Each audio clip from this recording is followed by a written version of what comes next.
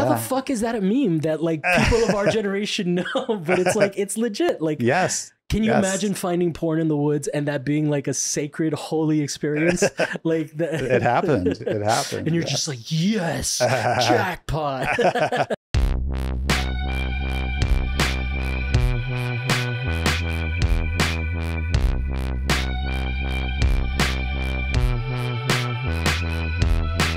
Welcome to What's My Thesis? I'm your host, Javier Proenza. Every week, my guests and I share the answers we found to the questions we have. Join us as we explore and expand our worldview and ask what's my thesis. And today, my guest is Doug Domonkos. We are Instagram friends, but it sounds like you just moved out here. And I think that you should definitely hang out at the Bendix. It sounds like. Yes, I need to go. Out there? I've not. No, I've seen it from the road, and it's pretty impressive to look at from the outside with that big rooftop sign. But I haven't been up there yet. Well, it's a kind of a special thing because people say that this happens elsewhere. I've never seen it. Just like it's one art complex, it's one building that is like 11 floors tall. Yeah. I've seen art complexes before, but never like where you take an 11-foot, never so COVID unfriendly, where you take an elevator up 11 floors to get like, and you're just hopping from places. But it is really one of the easiest places to socialize and meet people out here. Not that you don't know people, it's just that we don't know the same people. And I'm like, oh, if you want to know the people that I know, just come here. They're super accessible. Right. So yeah. I've some people I follow on Instagram have events there. I just need to get out to one of those. Yeah, for sure. And as I'm Monte Vista, but there's so many, or I'm part of Monte Vista. I'm not all of Monte Vista. I am, what's my thesis though? But yeah. Right. It's a pretty cool space. I definitely recommend everybody check it out and come out because the last Saturday was actually the craziest it's been in a while. Wow. Or maybe not last Saturday because last Saturday was yesterday. The 9th was pretty wild. But I will definitely let you know when I think it's like going to be a big one again because that is the night to. Those are the fun nights to go. You don't even need to leave the building. And since you're like walking, you may feel inclined to get a little bit more drunk than you should. So you might want to Uber. But yeah. All right. So tell us a little bit about yourself. So I'm a visual artist, newly transplanted in LA since 2018. Yeah. Happy to be here. Feel very inspired here. And really been doing a lot of new things with my artwork since I've been here. Previously, I've been a graphic designer, so I've done a lot of stuff throughout my peak years in graphic design and art direction and stuff like that. Are you in your decline now? Yes. Well, I'm over that hill, over that big hill. So, or ascension, my ascension to the next thing. So, graphic design. It's interesting. I actually kind of see that now a little bit. That there's a lot of elements that I think would translate from that kind of training. But you're also a painter, right? So yes. That's specifically what you focus on. Do you do sculpture or anything else? You know how people are these days. Yes, they're not faithful to one discipline. Exactly. Painting is where it's at for me. Painting and drawing. I like to draw as well. So yeah. A lot of my paintings come out of my sketchbooks, which is, I draw in either pencils or markers usually, and then translate them to paintings. I do have some interest in motion graphics. I may find a way to work some of that in the future. It's something I've been thinking about. Stuff? Yeah, or doing some kind of installation with projections. And my work and some animations, like digital animations, superimposed over top of some of my images. Oh, okay. So like maybe have a face wink at you. Exactly. I always love to come up with the lamest suggestions. And I also see some painted shoes here. We got some back here in the back. Right. And, Cosmos Sport. Yes. Is that a brand that you came up with, or is that shoes that you painted? Actually, I sell goods on consignment at Lux DeVille in Echo Park, and Oscar, the owner of Lux DeVille, gave me this box of dead stock shoes. So these are actually from the 80s. And yes. And they're really nice fabric. They're like, I think they're linen. I was painting them. I'm like, this isn't canvas. This is nicer than that. Wow. I'm customizing stuff, and I sell my stuff on consignment there. So I do a lot of customized fashion stuff, some vintage, some new stuff, some industrial coveralls and other things like that. And So yeah, that's one of the things I just finished. How long have you been selling work and stuff? It seems because I do get the sense that you, like, from our conversations pre this, that you are comfortable selling and that you have experience selling stuff. I'm mostly conceptual, so most of my shit, like, I'm just making the transition into being like, hey, fuck grad school, or I mean, not that grad school, but fuck my BFA. I'm gonna sell out. Not that you're a sellout, but I'm just saying, like, how long have you been engaged in that? Well, back in the early 2000s in San Francisco, I did have a gallery and a small store that you ran, or you were represented? That I ran. Okay. So I managed it and opened it. And so I sold a lot of stuff on consignment from local artists. So I had a store in the front that was more functional goods, like T-shirts and bags and stuff like that people made, local people made. And then there was a gallery in the back that had a couple rooms, and I had rotating monthly art shows there. So I had that for about 4 years. So that really got me in the groove of kind of how long ago was selling and art, and that was in the early 2000s. Early 2000s. Okay. Yeah, were you still a graphic designer at the time? I was. So I was freelancing at night, and then I was running the shop during the day. Cool. And most of the time I was working behind the cash register on my freelance work. And this was not in San Francisco, though. Right? That was in San Francisco. Oh, okay. Yes. Okay. On Market Street. Yeah, it was called National Product. National Product. Wow. I just imagine the rents being so insane there. Like, I'm inferring that you are a good businessman, and maybe I should pick your brain about stuff. Sure, anytime. But luckily, that was right at the time of the .com collapse. So rents were pretty reasonable when I got that deal. You know what? I was thinking about moving to San Francisco back then too. So that makes sense. Now it just seems like insane. Yeah. Oh, I can't imagine now. Yeah. The place is a nail salon now. Oh, really? So, I bet you they make great nail art, though. You know, they probably do. Your spirit is still there. You've infected the building. Yeah. Well, cool, man. Well, usually around this time. Well, first of all, I want to ask you about your shirt. Oh, I eat your skin. Yeah, this is like one of those like drive-in movie double features. I got it at Amoeba. I love it. Oh, nice. It's one of my favorites. A great shirt. Yeah. Are you a huge horror fan? I'm a tremendously huge horror fan. Because you seem pretty well adjusted. I've been in your apartment, and it doesn't look terrifying.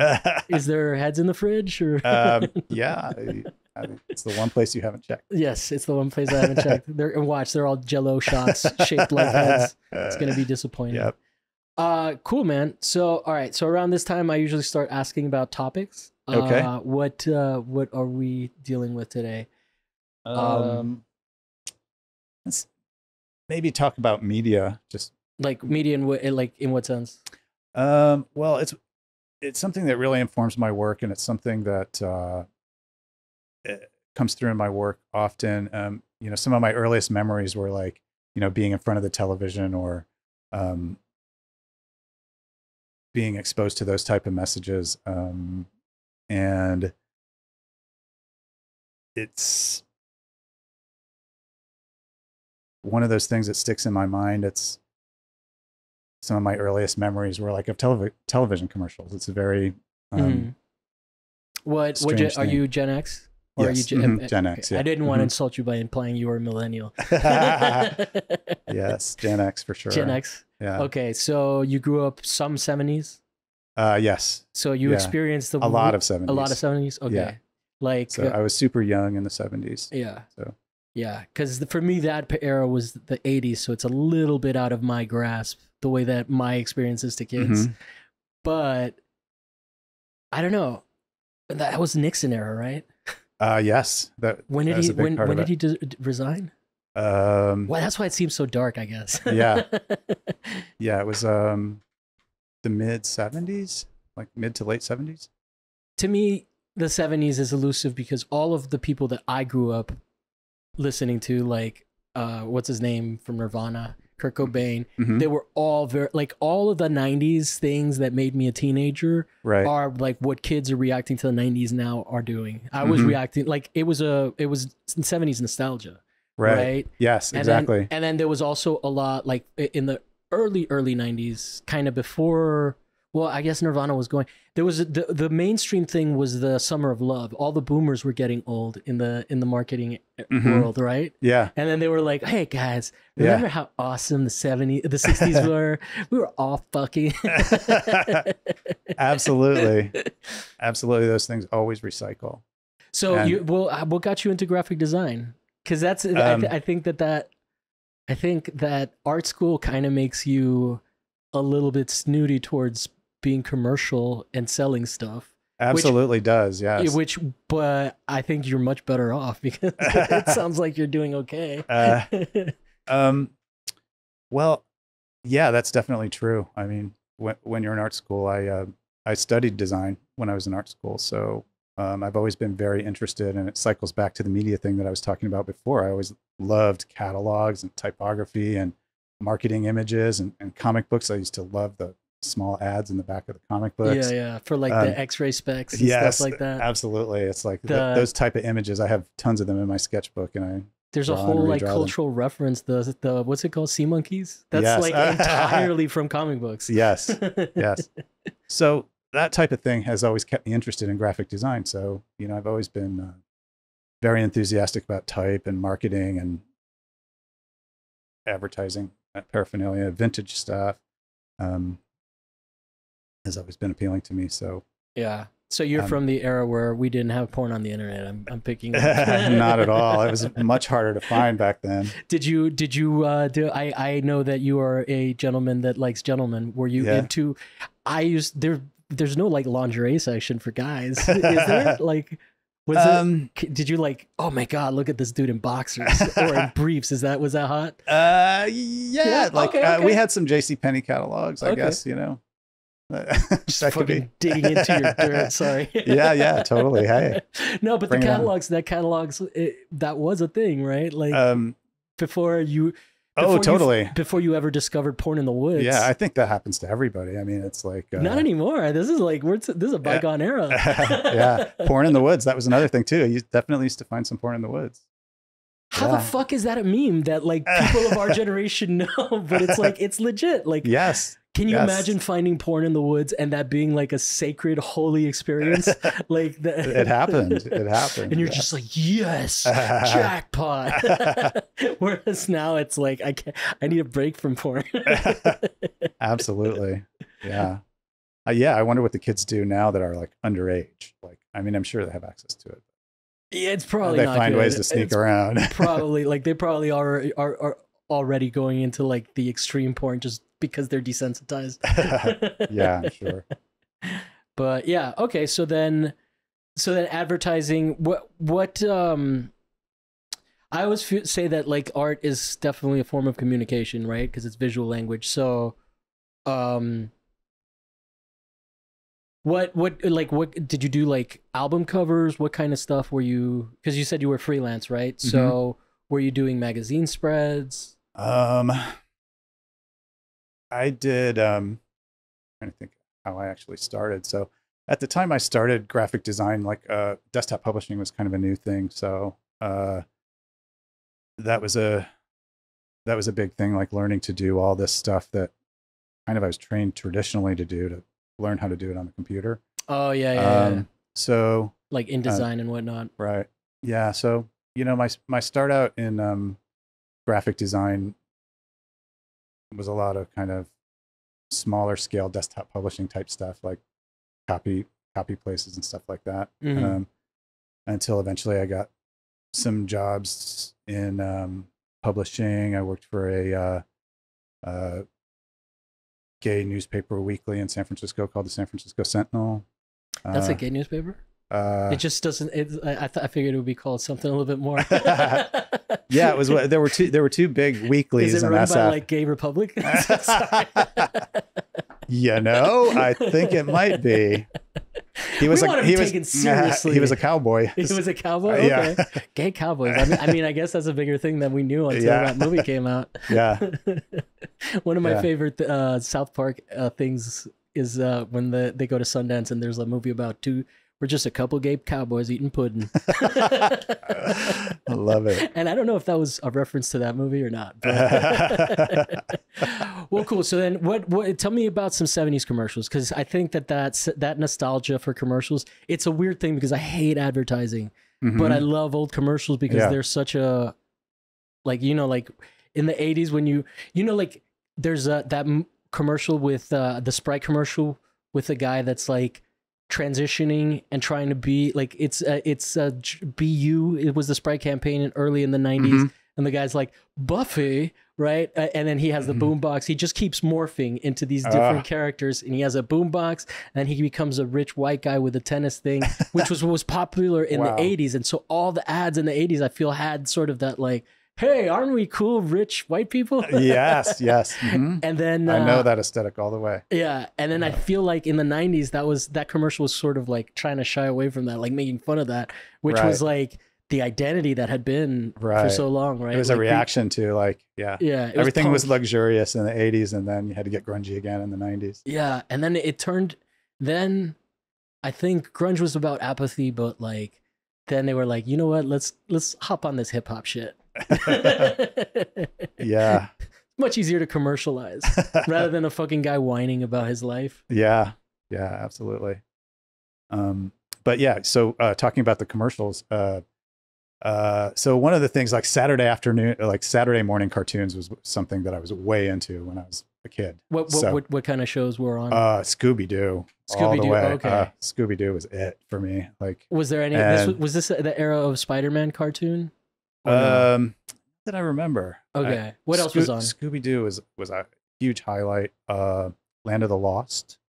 Okay. That was amazing. I've still never seen the film remake. I need to see that. It was actually kind of fun, but also kind of horrible. The one with what's it called? Not Adam McKay, but the Will Ferrell and the guy from. Yeah. It doesn't matter. Yeah. I don't think anyone cares. Anyway.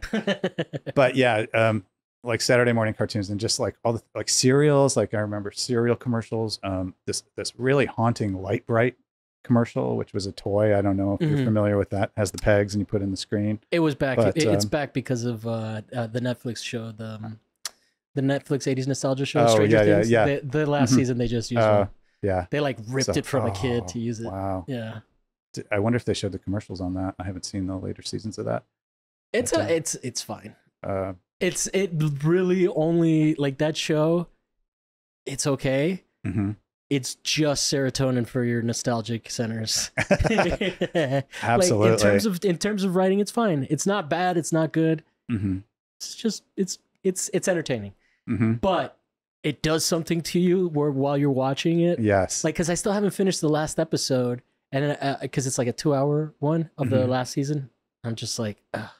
But then when I'm watching it, I'm like, oh yeah, it has all these references, So all right, so then 70s, like what were you a latchkey kid? Were you how were you too young to be a latchkey kid?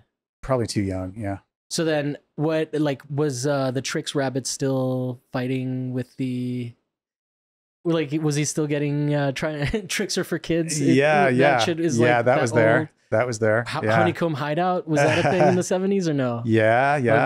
I remember that. Man, wow, God, you're good with the commercials. Well, they're staples of like my childhood too, but I'm just amazed that they were still because to me like the 70s might as well be like Brand X, which is I know it's like from the 50s, right? Like when they would in the old commercials they wouldn't say the actual name of the competitor. They would be like Brand X. Yeah. Oh yes, right.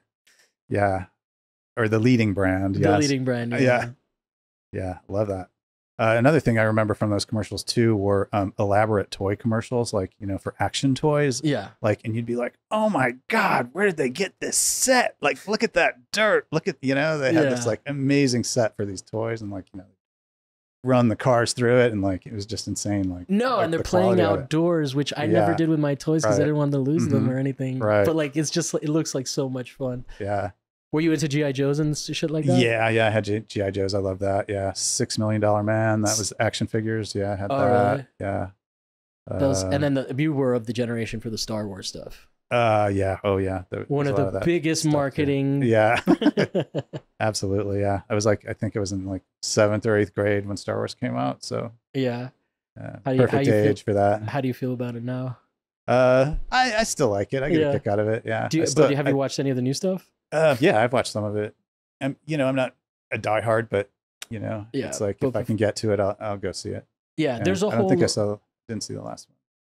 Even though we are or our generations are, because I was alive when some of them were born. Were born. Those movies were born. But like, yeah, there's a generation of kids that fucking know that shit so much better. Oh my God. Dude. Yeah. I know. And the story goes on and on and on. It's hard to keep track of all that. It's like, yeah, and it's just like kind of at this point, like the last 3 movies were kind of yeah, and then like it's just funny to watch 2 directors beef. Be like, fuck, your movie sucked, now your movie sucked. Yeah, although I haven't seen the last one, but if I'm comparing Force Awakens to the Rian Johnson one, I think the Rian Johnson one is better, even though it has massive problems. But cool, man. So like, tell me a little bit more of about like just interest in art, kind of how you got into the transition between graphic design and when you decided that you could just be like an artist. When you were graphic designing, did you consider yourself an artist? I did. When I was in art school, I made a tremendous effort to take a very heavy load of fine arts classes because I was very interested in fine art. So in addition to the design, and I knew that I wanted to try to move in a direction of being a graphic designer for a career. But I always knew that I was, my heart was in the art, and I always wanted to keep my hand in that. So I took a lot of photography classes when I was in art school, a lot of painting classes, and a lot of drawing classes. In fact, I think I had a double minor in painting and photography. And then I did a cross-registration semester with the San Francisco Art Institute where I wasn't in my major for design at all. So that one semester that I was in San Francisco, I just focused on fine art. So my parents had the wrong kid, man, because they wish I could have just functioned like you. Like, come on, graphic design. I'm like, it's so not, it is a different skill, but I'm almost fascinated by how, I also think it's interesting that like artists struggle so much with like calling themselves an artist, and maybe because you were able to make a living off of it, you didn't have that like block over having, like, it's almost like it's not as dramatic as coming out, but it is like it's like maybe closer to like the realization that there is something there that like, because it's also not normal to be an artist, right? Yeah, absolutely. I mean, I know when I told my mother that I was going to art school, she was freaking out. Really? So yeah. Wow. My parents were maybe a little too supportive and not very focused on me learning how to be practical. I'm like depending on my younger sister, I'm like, hey, can you help me with my resume? And she's like better than everybody else. Wow. Yeah. So cool, man. So then what kind of stuff interests you in art? What is your main focus? Well, like back in my art school years, I was very interested in abstraction way back in the 80s when I was in art school. And I had a really fantastic like abstract drawing teacher that really had a big impact on me. So I still feel that there's a lot of elements of abstraction in my work. And I really liked the connection to graphic design layout at the time too, like just kind of the geometric structure of it all and the stuff that I was doing in abstract art at the time. So those kind of things I think really hold the foundation of what's going on in my work. And there's still a lot of abstract space in my work. Like I use a lot of like appliances and technology as objects that can kind of, look like objects or even like buildings or some kind of space that you don't quite understand. And, I really think that's a foundational part of my work. Yeah, I also see that there's like some flatness, but then there's also depth in a very not depth in that there's like three-dimensionality or perspective in it, but a lot of layering, right? More no, I was gonna say kind of like Asian prints, but in there they use a little bit more of like the high and low, Yeah. of that. Whereas over here, it kind of plays into that, but I don't think you're necessarily playing with that much, right? It's more objects in front of each other that are not correct to scale or something like that. Like it is an interesting way of throwing you through like kind of a loop, right? Like I do like Absolutely. I'm a huge fan of drawing in that way where like because there's like the graphicality of like the figures and whatnot, right? I like that, and that they're flat. I like that there still is a sense of space and a sense of confusing space. Yeah, absolutely. I really love that aspect of my work. I really like messing with the space and kind of not quite understanding what it is, and the layering idea I love. I mean, I think about music sometimes. You know, when I think of that layering idea, just different tracks or different parts like kind of layered on top of each other, all making a different contribution to the whole. Yeah. And it's something I think about often. Another thing I think about is like a set and like a theater set, and then the action of the characters. It's something I think about often when I do my work too. And I think of the sets as more of the kind of abstract past of my work, and the figurative kind of suggested narrative part of the objects as kind of the action. Or I was gonna say there's it's not even though painting is often considered pretty narrative, I don't think there's necessarily, or I don't see necessarily a direct narrative other than the relationships between stuff. Like, so when you said suggestive narrative, I think it's a little bit more akin to like photography and whatnot. Did you you said you studied photography and painting as a minors? Yes. Which one did you like? You just decided? Did you stop taking pictures because everybody takes pictures now? Because that's kind of what I did. I still take pictures like crazy. I love taking pictures with my camera, especially now that the smartphones have come into my life. Like my albums just go on and on. I can't even remember the things I took pictures of, and I kind of use it as a sketchbook, and then I can never find things. What month was that?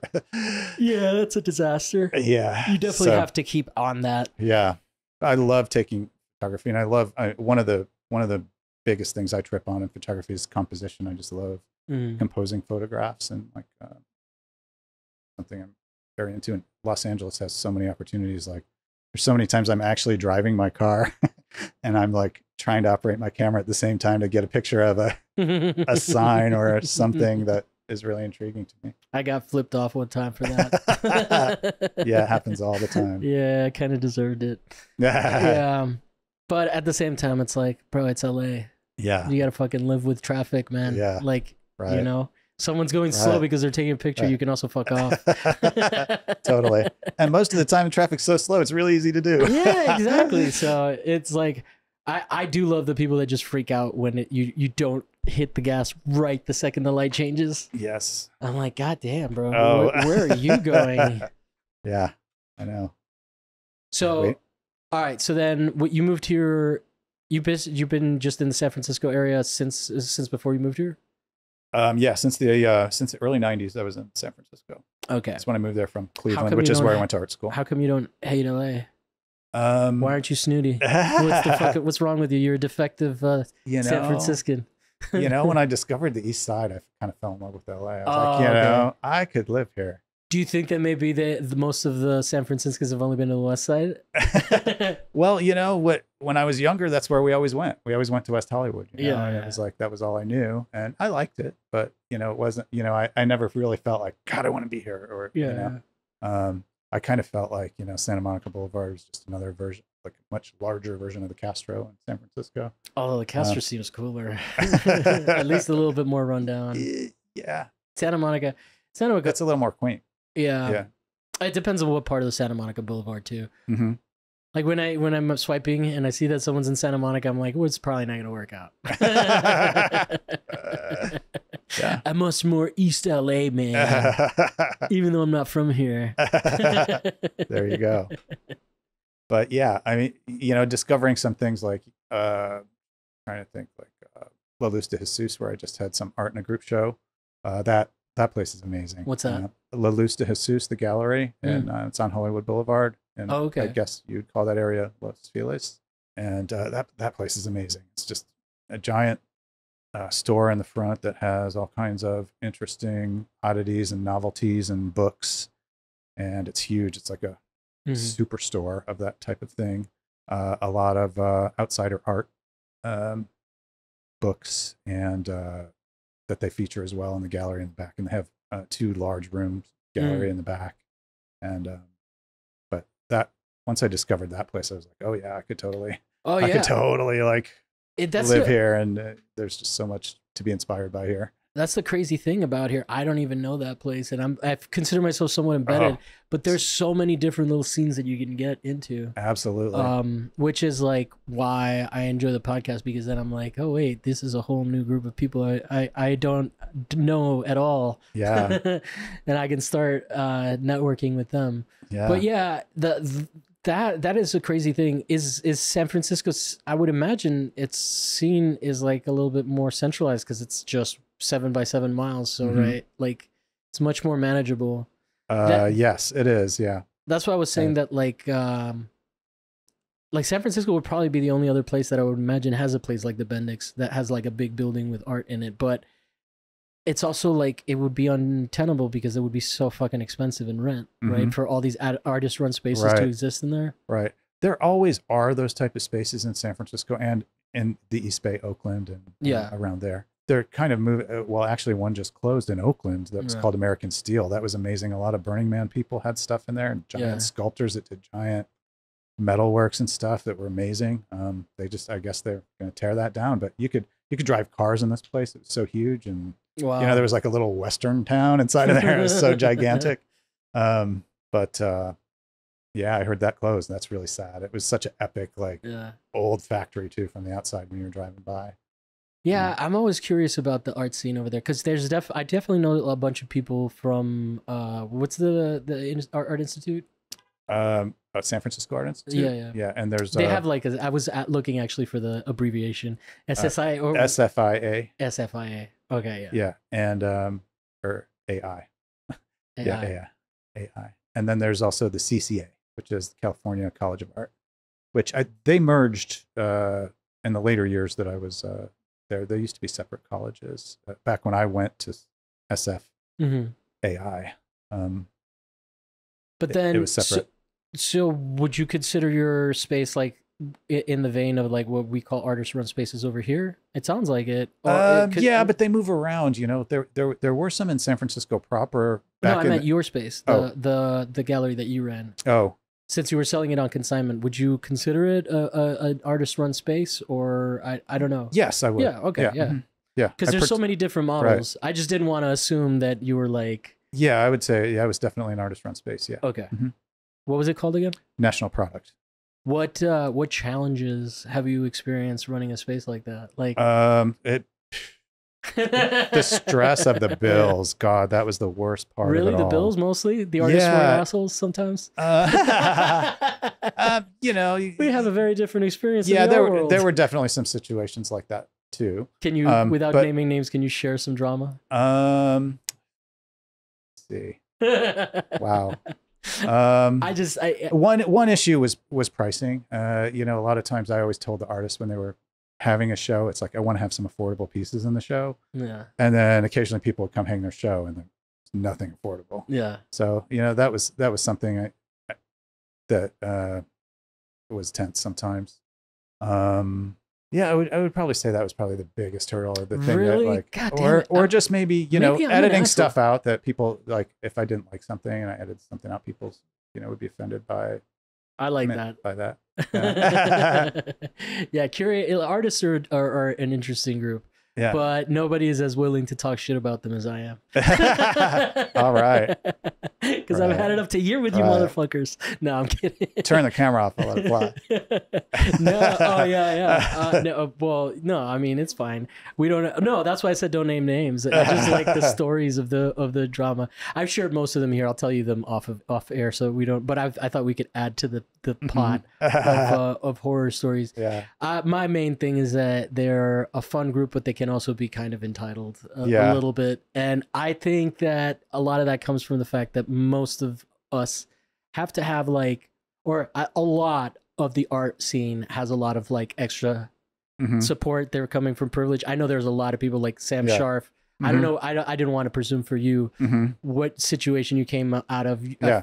But you know, I think that kind of mentality when you Mhm. have a scene that's made up of a lot of people that have Right. had some privilege, Yeah.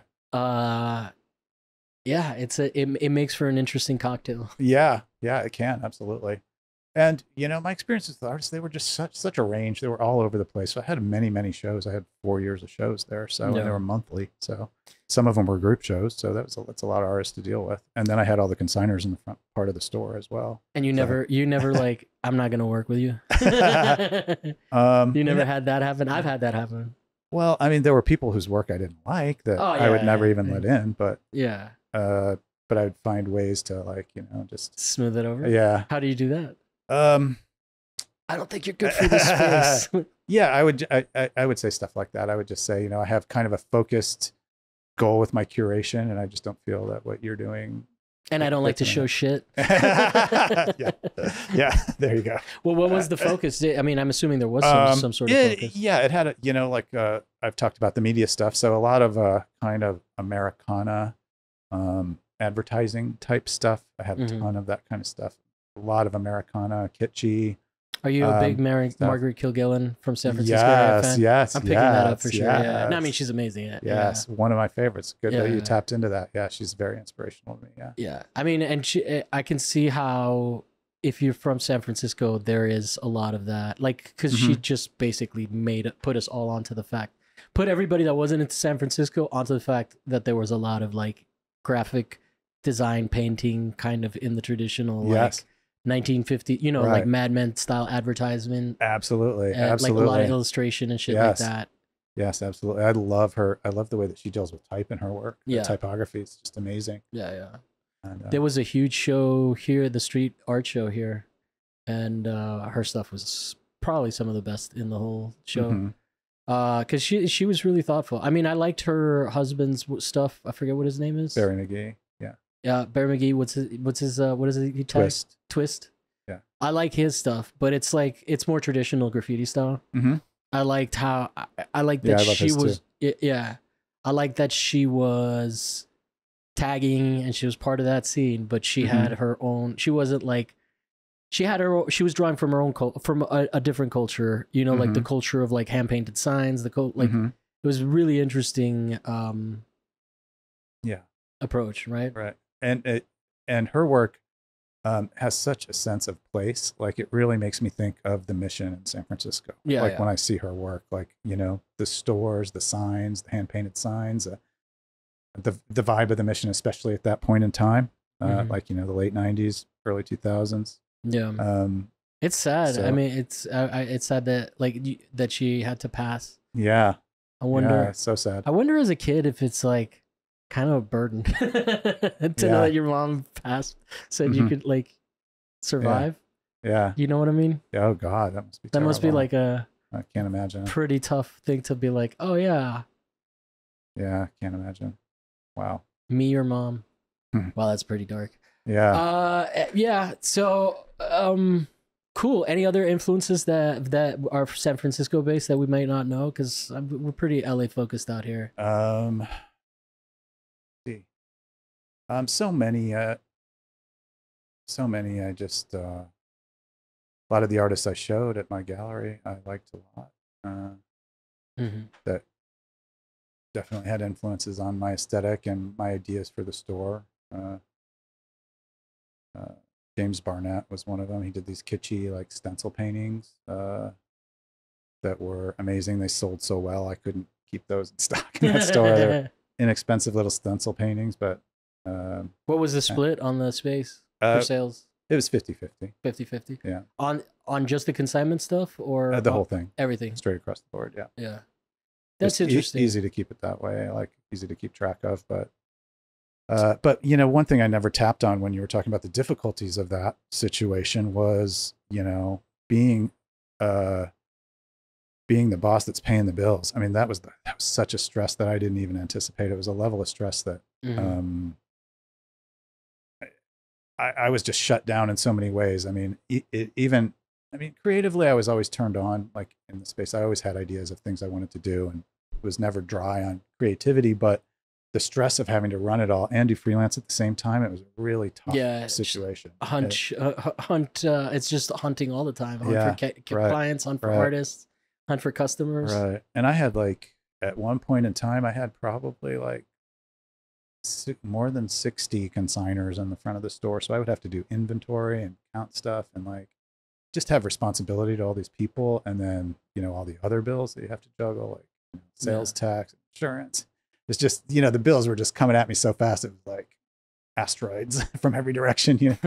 And, Are you still freelancing graphic design? Are you still doing that kind of stuff, or are you mostly uh, living off of art? you know, I do a little bit of it here and there, but I haven't been doing too much since COVID. Let's go. So I still, when I first moved to LA, I still had some Bay Area freelance contacts that I was working remotely with, and since COVID, they've dried up, and I Yeah, really yeah. didn't get the opportunity to make any new ones here in LA. And then COVID happened, so nothing was happening. So, and then I got a lot of opportunities from people I knew to do art stuff, and I was doing some Zoom live painting and other things, and it just seemed like one fine art thing after another kept Nice, man. opening up for me. So I just kind of got on a roll with it and I really wonder if you went into a new invited direction. because you already have some business savvy and like know how to operate. Because I don't think I there's some artist friends of mine that don't even try to sell work, Yeah, yeah, And I'm kind of I'm more than anything. That's what I'm like. I mean, harping on is maybe not the right word, but I'm focused on that because first of all, we could all fucking learn to be a little bit more like Doug. because but yeah, I mean, it's interesting. It's an interesting thing to sort of be an artist that makes a living as someone who's never done it. hmm My anxieties on surviving off of it would be getting stuck making a specific kind of work hmm or anything like that. Not hmm that that's at all the right. case. I mean, and that can hmm happen and cannot happen. Yeah. That's more of a that's like it's a phobia. It's irrational, right? Oh, it's not. I mean, it's very real. Yeah. I worry about that all the time. I mean, I'm there right now. Really? Okay. How does Yeah. that? How do you push through that? Um, I just keep going. It seems like something always happens that's just enough to eke by. But have you And done anything where people were like, "Oh shit, I hate this. Why don't you go back to how you were doing it?" um, Has that happened to you before? no, I wouldn't say that Because that happened that to has happened. DeCurico. Mhm. Yeah, I hadn't heard that. So DeCurico, you know who that is. Yes. You have him Mhm. present in your Yeah, yeah, mind. For the yeah. guests that are at home, he does architectural stuff and whatnot, or he did. He tried to go away from that, and then he ended up having to go back to that because no one would buy the other stuff. Oh, okay. But if you go to his fucking apartment and you see it, it's not the saddest story you've ever heard because the apartment is amazing. And it's right near the Spanish Steps. I don't know if it's on in Piazza España, but it's like right, Wow. like it's around the corner from Piazza España. So, Wow. I mean, making money is not the end of the world. I mean, but I mean, at the same time, it's like the other alternative is that no one gives a shit enough to buy anything. Yeah. Yeah, and I've been more conceptual for a long time, which like, you can price things, but no one's going to buy an $11,000 Right. thing because you're a nobody. Right. And so It's levels you got to kind of work up to that, I think, and I'm in a very yeah, early stage, even though I'm kind of later in my life, but really diving into the full time, like art making. art making. Where do you sell from a website? Do you sell like how do you what's your business so that we can emulate it and all compete with you and then just fucking destroy your business? I'm trying to just have things going. I just kind of keep Diversify? hustling and keep doing things. So the consignment that I have at Lux DeVille is one thing, and so that provides some sort of flow. And then being in group shows is another. Selling a piece here and there helps. Do things together. I do some art. You don't have an Etsy or anything like that? I do have an Etsy for I have some t-shirts and stuff on there, and yeah, I get some sales on that too. I want to do more with that. I have a lot of designs in mind for that, but I haven't added them. So I'm sure if I put more time into that, it would pay off. And I would like to find a way to kind of integrate that with Instagram to sell it directly through Instagram. I think there's kind of a bit of a disconnect having to go to my Etsy store, but well, yeah, I mean, we can talk about details about that. Yeah. Like I can give you some thoughts on what I've been doing, because I mean, basically, but I do think it's interesting, because I think that, like, when you are, let's say you've never sold work and you've never had any concept of how to live off of work entirely, right? Yeah. Like, you don't think of these things. You don't think, but it makes sense. It's the same thing with the podcast. You know, like, you do have to diversify. Yeah. You have your affiliate marketing. You have your other shit like that, right? Yes. So so it's interesting. And how do you generate traffic? Just from your Instagram mostly, and from shows? Yeah, that Instagram has been one of my main tools. And I could see myself even doing more with Instagram. Like I said, I would like to integrate my store with it. Thinking about doing a little more video content. That's why I'm glad I got this opportunity to do this, because it's like, I want to start talking about my work more, or just kind of, having more of an open. It's the wrong podcast for that, because we don't always talk about work. I've noticed we're all over the place here. Yeah. But, no, I mean, but it's interesting. I do find that fascinating, the idea of being able to do that. Because it's also like, when you come into the space, you don't want to be like, hey, what do you do? But slowly I've been able to figure out that you're that you're doing okay off of that. Yeah. But yeah, I think that the diversification of, like, income sources is really interesting, because that just goes to show you how much extra work it takes. Yeah. It's not it's not like you just go in and clock in and clock out. You have to network with these venues, absolutely, network with these spaces, and sometimes this avenue is going to dry up, while this one is like more fruitful, and but you still got to keep spinning all the plates, right? Yeah. Yeah. Absolutely. And keep working. Just keep working, work hard, keep working. Yeah. And, the more work you make, I mean, eventually it will sell. And, pop-ups are another thing that's been great for me. So I do a lot of pop-ups. I'll do pop-ups at Lux DeVille and Echo Park. And in fact, I have one coming up this Saturday. Are you applying to the group shows? These are just open calls? Or? I have been, yeah. And I just got in the one at La Luz de Jesus. Oh, okay, cool. And so if I see one that I feel like I'm a good fit for, I will apply to it. Cool.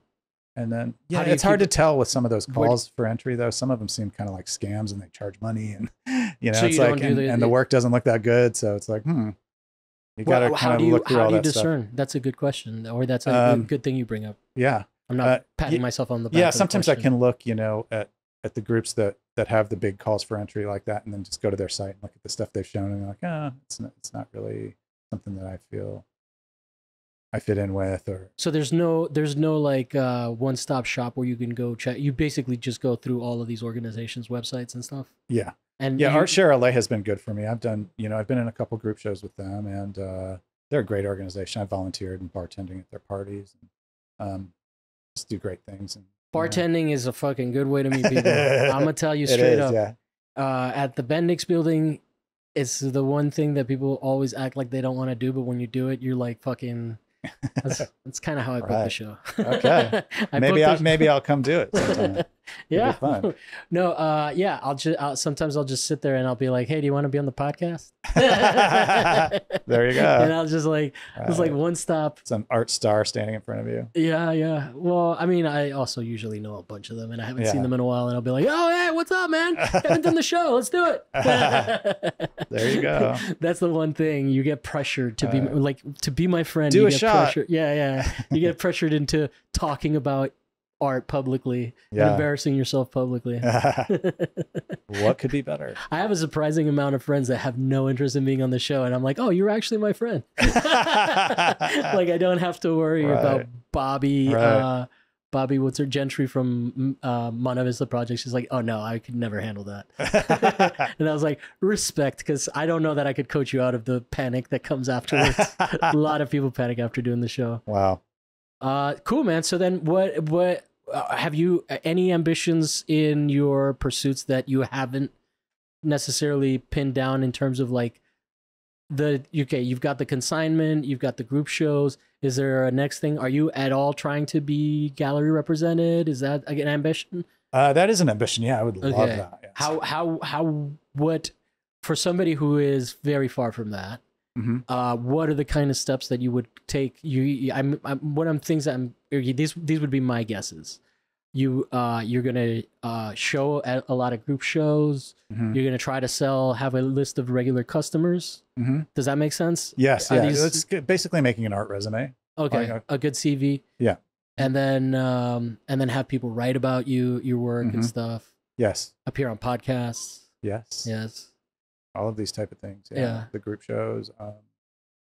And from what I've read about this, it's like, seek out galleries that are of a similar vibe to your work and that show work that is of a similar vibe to your work. You don't want to just go knocking on doors of something that's just, there's no connection to what you do. Yeah. Some galleries mostly show abstract works, or some galleries show mostly highly conceptual work. So, just have to kind of find the right spot. Yeah. What I like about doing stuff like at Monte Vista is that I feel like even though it's not in and of itself gonna help me curate at a fancy gallery or anything like that, it is something that people are getting to put on their resume to build towards something like this. Yeah. Which is interesting. Because then I always think of like the separation between our art world and like the broader art world, which it doesn't seem like you necessarily think about it that much, because I think about it in terms because when I started the show, I was completely disconnected from the art world. I had like maybe a few friends. I can see that. And then doing the show, I started to get a little bit more connected, but I'm still kind of just in the artist run area of LA, right? Yeah. Like So I am too. Yeah. And so it's interesting, the idea of how do you bridge that gap into that next space, right? Yeah. And I just never really, honestly, I thought like Monte Vista was just to give people a chance to show, but in this conversation, I'm realizing like, oh no, it actually helps people like build resumes that might help them do career stuff. Absolutely, yeah. And so it's nice to be affiliated with an organization like that. Yeah, absolutely. And just doing the work. The more work you do, the more people will see, and the more people will believe in you that could potentially represent you. And the more large impact you can make with the stuff that you do. Do you ever stay in on weekends, or are you always going? A lot, I do. Yeah. Yeah. So you're not necessarily in face networking as much these days. You're mostly doing this through applications, because that's an interesting thing, because a lot of people assume that that's how they do it. They just by networking like crazy. And it is important. Yes. I mean, I should probably do more of that. I could probably work on that. Yeah, a little more. Well, I'm not here to chastise you. I'm here to observe the things that have been working. You're more than welcome to take on things from this interview, but I'm not here to stress you out. They're like, you are slacking. Oh shit! I know you gotta get out there and hustle. Yeah. Meanwhile, there's only one artist in this room that lives off his art full time. No, that's interesting. Yeah. So, because I do think that like. Yeah, how the fuck do you even do that? Yeah. And there's probably so many different ways of doing it, but it seems like you actually have the ambition and the focus and the experience of knowing how selling works to begin with, right? Like, if you haven't sold a lot of shit, you don't know too much about that world. I'm assuming. I mean, I'm assuming that everyone's like me, that And it's also a funny thing, because I think that people are always surprised when they sell work, but it's probably easier than you think, especially if you're pricing things adequately. Right. Yeah. I think that's a huge part of it, is pricing. And then, just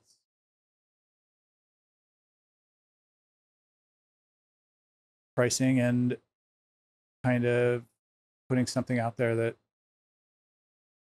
people are interested in, like thinking about what people are going to want, or what appeals to people, what intrigues people, what inspires people, what makes them want to put something on their wall, like asking yourself, would I want this? And I always think that, that's one of the, one of the things I always think about. It's like, would I want this on my wall? Yeah. So the tattoo test. Would I have this tattooed on yeah, myself? yeah, yeah. And the answer is always no, because I have no tattoos, because I'm a pussy and I don't like pain. There you go. And it's tough to decide. I mean, when it comes to that, yeah. Yeah. Absolutely. Cool, man. Well, yeah, I don't know. So then you go out, you go around, you find open calls to submit to. It almost sounds like so simple. It sounds simple, yeah, but there's a lot of like no response. So that's that's one thing that's hard. Yeah. Not even no's in the art world. They don't give you no's. A lot of times, no. You don't get them. I mean, yeah, I've flat up like made submissions of stuff that I've comped up and heard no answer to. What do you mean comped up? Like made a demonstration of what it would look like. Oh, okay. Like a call for entries for like some kind of public art thing that like I did a Photoshop version of what it would look like finished and all this stuff, and didn't hear anything anything back from it. So it's like, what percentage of your practice would you say is centered around admin shit?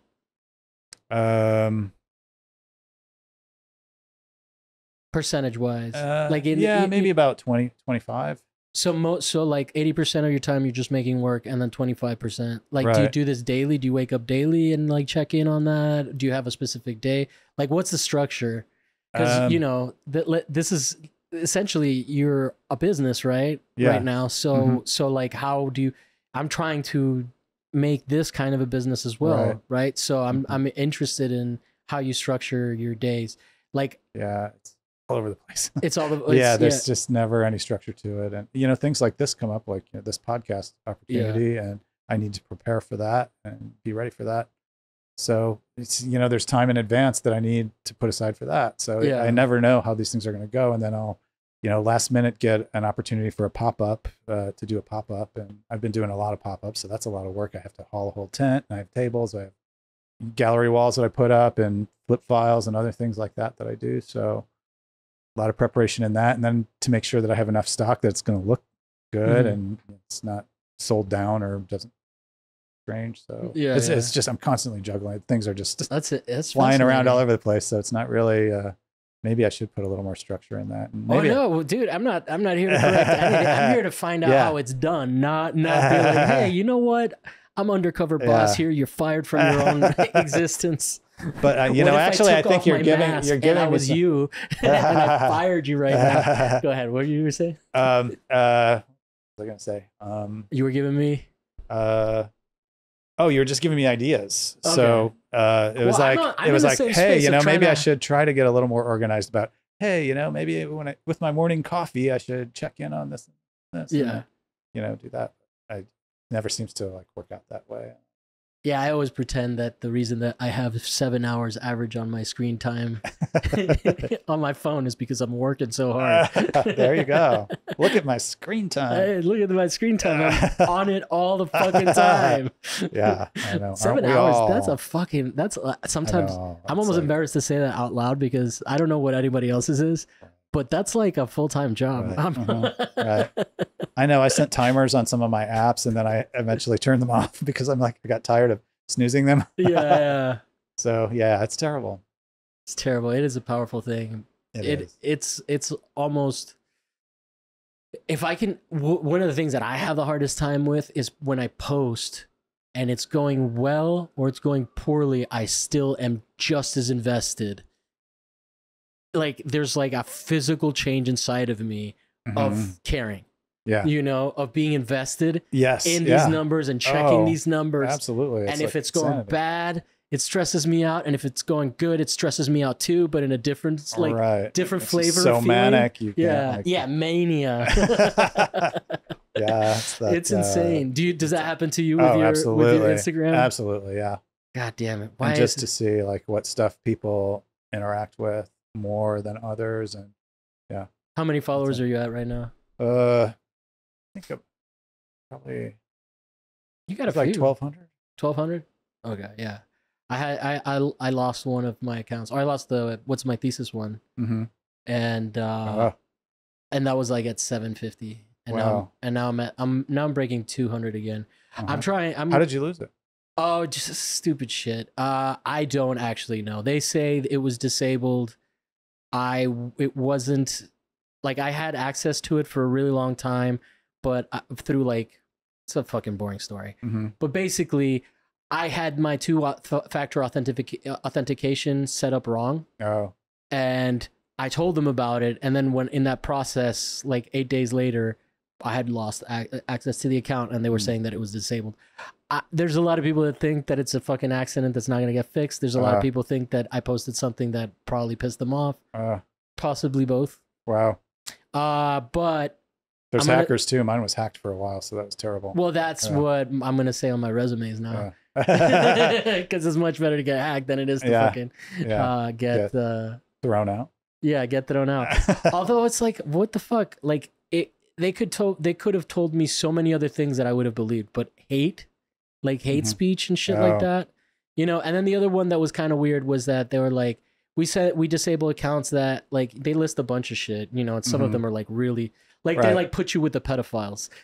You know, they're like you know, I mean not literally. I don't think there was any notice about like child porn or anything like that, but it's like you're harassing people, and I'm like, I'm inviting them onto the fucking podcast. Is that harassment? You know, and I guess like technically it could be considered harassment, but if someone accepts, it's not harassment. There's consent. And it's not like if someone just fucking blows me off, I don't go, hey, fuck you, I have feelings, man. I'm just like, okay, this person has no interest. Probably too shy is what I chalk it up to. You know, it's not easy to like be sociable and like a lot of people, 100%, I just assume that people that don't respond don't want to be on it. So I don't know. What nightmares have you had with Instagram? You got hacked? I got hacked. That was terrible. Took days and days and days to get control of my account back. Yeah. I got scammed by like a user that I don't know that well, saying that they had like a private album that I could look at, and I had to give them a screenshot of this code that they sent me, and I took a screenshot of it. So I compromised my two-factor authentication, not realizing I was doing that. They were like, I can't show this on Instagram because they censored it off and blah, blah, blah. And I was like, I was just thinking, I hate censorship. And, you know, that's kind of what I read my mind. And I was like, well, as soon as I sent that code, it was over. And it's like, they had complete control of my account. They changed all the contact info. I had a benevolent hacker once hacked my account. And I'm saying they're benevolent because I couldn't tell what their intention was. And what happened was that I had the same password for my Instagram and my email account that it was linked to. So I went and I changed the password for the Instagram account, but they were still changing it. And then I finally was like, I figured it out, and I just changed the Yahoo password, and then that killed it. That was the end of it. But I was like, God damn, like they could have totally locked me out just by doing what I did. You know, and and so that's why I feel like they were just kind of like, I think it was like a benevolent hacker kind of being like, hey, fuck face. But out of that, I set up the two-factor authentication the wrong way. That got me fucked. So worst case scenario that happened with that, they probably, my guess is that my best guess is that they saw that the account, that there was weird activity on the account because I had sent a thing. They sent me a response and went into my spam folder, so I didn't respond for a week. After a week, they started to look at the account, and maybe they saw something they didn't like. It was probably something anti-imperialism that they were like, because now that's one of the things that they're cracking down. I probably also said, it could have also been something about like not being pro-vaccine mandates, because I didn't really believe that people should be fired from their jobs. I didn't think that was helping anything. And that's it. But even though, like, those are the things that I would think would be the most egregious to their code, but they didn't even say anything about COVID or anything like that. Yeah, they always keep it vague whenever any of those, like, so you what do you call it, them. like gig economy apps and stuff like that. They never give you you're right. They just lump you in with all the other creeps, like, all the creeps. Yeah, absolutely. And they used to lump in gay people with pedophiles too, so it's not. Yeah, I know. We're in good company. Yeah. No kidding. I remember my sister, a story of my sister. She was in a lecture at college. Yeah. She's millennial for sure. Mm-hmm. And the guy made a list of like people and put gays and pedophiles in the same. She was like, "Hey, what the fuck?" Oh my God. So it still happens. Oh God. Yeah. Yeah, I know it does. It's terrible. Yeah. But you're pretty straight presenting, are you? Or I don't know. Have you had any issues like growing up with that? Yeah, absolutely. Yeah. Yeah, I remember. I got. Is that why you're straight presenting now? It might be, maybe because I remember in middle school, I got called names and stuff a lot when I was in middle school. Were you out, or they were just no? I mean, labeling you? Yeah, I mean, they just, probably because of the way I dressed. How did you dress? You dressed pretty tough. Pretty disco. Oh, pretty disco. I had like the. Did you have feathered hair? The fly feathered hair and like the disco. I forget what era it was in middle school. Yeah, yeah, it was pretty fly. I actually was going to the teen disco then, so it's like. Was it punks that were shitting on you? No, it was more like jocks. Actually. Jocks. Yeah. Okay. Because I wasn't like the sporty guy. I was the arty kind of. Fashion conscious guy. You know what I mean? Yeah. I know I can relate. As an alternative kid, I definitely had my share of people being like, "Oh, he's gay." Yeah. Mm-hmm. But right. It didn't necessarily. I get it. It doesn't necessarily make. You probably weren't even dressed that flamboyantly. No, not for the time. Not at all. Yeah, I mean, you look back at pictures of that stuff, you're like, Whoa. Well, yeah. Yeah. I mean, I wasn't even a candy raver. I was just a raver. I was just a regular raver. I can understand if I was wearing rainbow shit. Yeah. Mm-hmm. Yeah. But yeah, there was also the. Do you remember the skateboard, the skater shirt that had the rollerblade, but with the rainbow flag? Like it was just so problematic in the 90s. Yeah. Just like. Yeah. Wow, that's great. Yeah, I remember that campaign when people first started saying like, "Hey, that's so Emily," as opposed like to kind of train people to not call shit gay anymore in like a pejorative. Oh, I had never heard of that. You never heard that? No. Oh yeah, they were like, "Hey, isn't that Doug? Oh man, that's so Doug." And Doug's like, "What?" And I was like, "Hey, yeah." Well, and then then they kind of teach you. And this was like early 2010s that it was happening out here in LA. Oh, okay. So that's how fucking recent that shit is. Wow. Yeah, it's wow, not that's even pretty amazing. Yeah. Yeah. I had a boss at one of my jobs say, "Oh, that's gay," and he goes, you can't say that anymore. Sorry." Yeah. Some stuff is gay though. No, but Yeah. So like now that's a Joe Rogan bit, right? I forget what he says is gay, but like anyway. Yeah, I don't know if I've seen that. What's your stance on Rogan? Do you hate him? No, I like him. Okay, cool. Yeah. There you guys go. No, it goes half and half. Yeah, a lot of the ladies on the show hate him. Mm-hmm. And I can see why. It's not for that. It's not content made for them. Uh-huh. Yeah, I mean, I haven't dug too deep into his stuff, so I mean, I really can't be. I mean, now you're canceled. The more the more. I probably am. Please don't. The more what? I've seen probably the more mainstream of his stuff that he's done. Like I haven't really. I've dug into the things that people say. Like one of the things that people call him out for is having the founder of the Proud Boys on, and he had him on when he was the founder of PayPal before the Proud Boys. So that one's out. And then there's other ones. The vaccine one is the one that I think most recently kind of pissed people off. But yeah, I didn't know about that one. Yeah, who cares? Yeah. Yeah. Anyway, well, do you have any stuff that we can plug, man? Well, let's I mean, see. you have people can literally go by his work and help him out. Yes. I plug the show right now. Everything but the kitchen sink at La Luz de Jesus on Hollywood Boulevard. That's up until the end of August. Okay. So I have 2 pieces in that show, and they're both still available. They're pretty awesome pieces. And then at T-Pop Tea House in North Hollywood, I have a full-scale show up there, and that's up for another week. So there's a lot of good pieces there, a lot of new pieces in that show. So it's kind of a mix older stuff and new stuff there. That's up for another week. And then your website, because that's probably because I like to have people plug shows even though the episode is going to come out afterwards, so people know that people are doing stuff.